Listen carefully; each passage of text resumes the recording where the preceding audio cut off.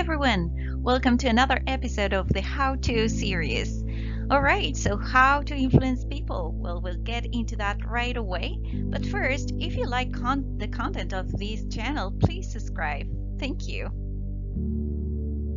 And these recommendations are based on How to Win Friends and Influence People from Carnegie's book, legendary book, by the way.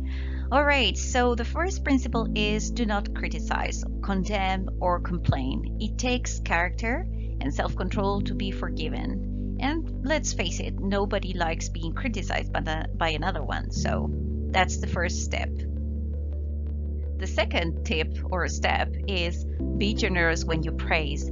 Like you and many others, we love when people say compliments to us, and we make even a greater effort and work better after that. Another tip is to remember the name of that person. It makes them feel special and important, and train yourself how to remember things. Well, and this one is no-brainer because in order to be liked by somebody or win a friend is to be genuinely interested in that person, asking them questions that encourage them to talk to you, to talk about themselves so that you discover their interests and passions and they start to believe that you like them.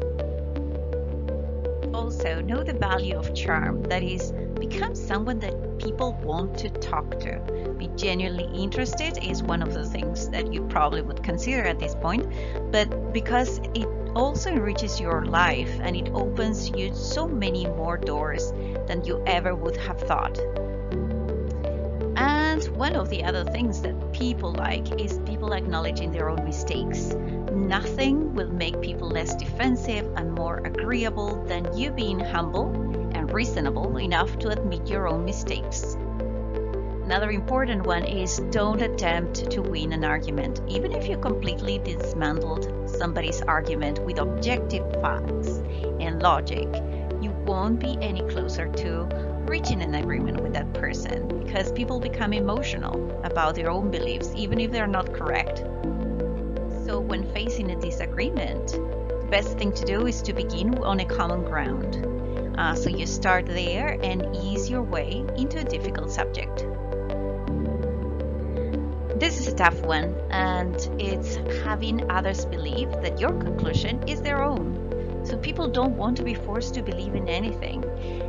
You'll need to master that ability to plant the seed on people's mind instead of telling them that they are wrong. So find that common ground and persuade them.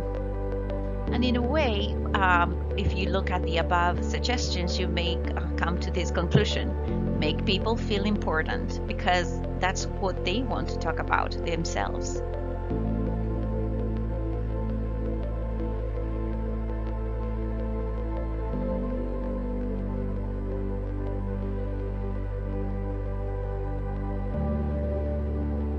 Thank you so much for watching this video, and if you like the content, don't forget to subscribe. Also, I leave some playlists and other videos to check out. Thank you.